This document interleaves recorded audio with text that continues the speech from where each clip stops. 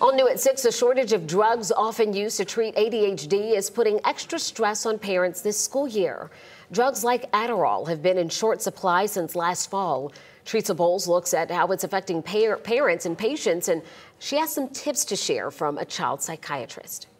The FDA's shortage website lists 4 drug makers as either having limited supplies of certain medications or the medications are unavailable altogether. Disorganized, distracted, and unfocused. That's what Tina Kimbrell says her life is like without ADHD medication. I can't fathom going through the entire holidays with no meds. And the same goes for her son. I'm kind of worried now about when his next prescription's due, if he's going to be able to get it, because he's a freshman in college. So just the idea of being on his own and being in a dorm and living on his own for the first time. They both take Concerta. Luckily, her son's prescription has been filled for a few months, but when she tried to fill hers, there's no chance of getting it. It's on back order, maybe 6 to 8 weeks. ADHD medications, including Adderall, have been hard to come by since last year due to manufacturing shortages and higher demand. The FDA reports supplies of some meds could increase by the end of the year. Patients that I've seen who have been stable on their medicines for a period of time suddenly find themselves in this position where they don't have this extra tool to help them. Psychiatrist Dr. Suvrat Bhargave says patients have called him in a panic, and parents are fearing the lack of meds could make their child's school year more stressful. The symptoms can interfere with their ability to learn,